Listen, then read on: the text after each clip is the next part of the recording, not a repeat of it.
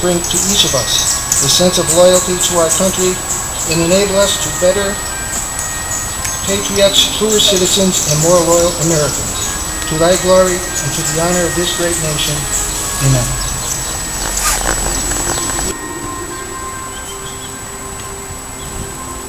In the latter part of 1775, the Continental Congress appointed a committee to consider the question of a single flag for the as the human race. The carrying of banners have been a custom among all peoples of all ages. These banners usually contain some concept of the life or government of those who fashioned them. The evolution of the American flag marks the progress of the government of the American people. From the landing of the Pilgrims in 1620 until 1775, the flag of England was the flag of the people of America.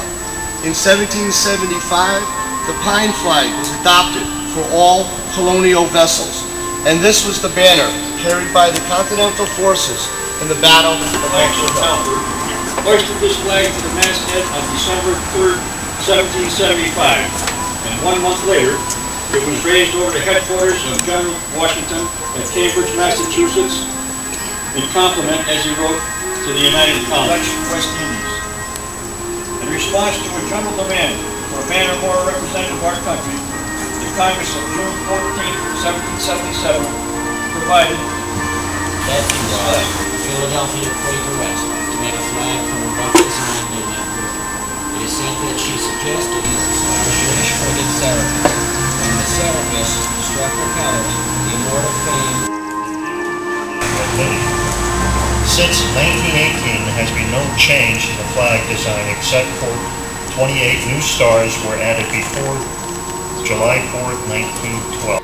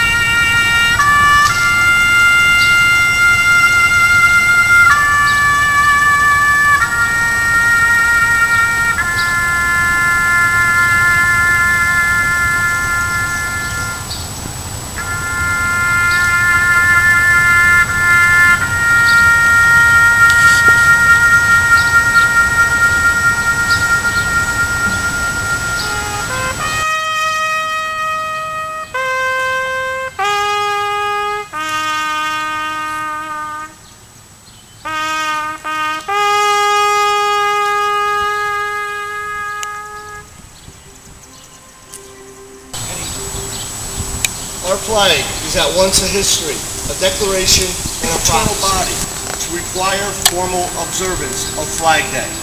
In July of 1908, the Grand Lodge of this order at Dallas, Texas, then assembled, provided for the annual nationwide observance of Flag Day on the 14th of July in each year by making it mandatory upon each subordinate lodge of the order.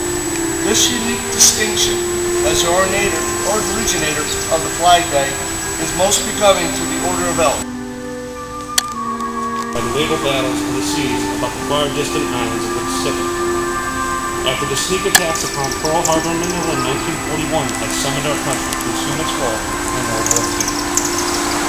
What our troops achieved under the Stars and Stripes at Chateaubriand and Flanders in World War I, their sons were required to repurchase in World War II. The flag of the United States of America, and to the republic for which it stands, one nation, under God, indivisible, with liberty and justice for all. Good morning, everyone.